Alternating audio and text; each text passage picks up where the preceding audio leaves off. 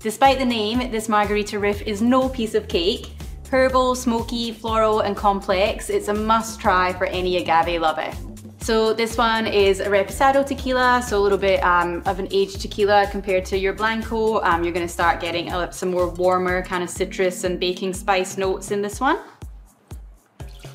And then just little 15 mils of mezcal, so just a hint here. 15 mils of Amaro Montenegro. 15 mils of elderflower liqueur, pastry war theme. Just 15 mils of lime juice. And then a couple of dashes of saline solution. Now we're gonna shake that all up and see how we go.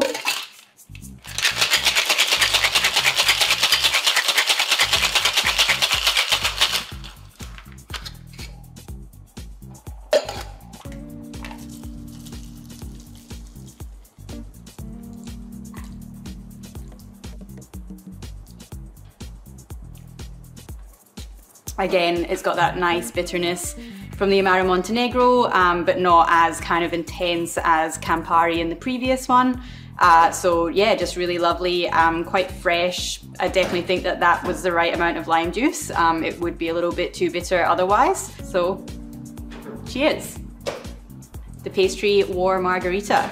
So now you know.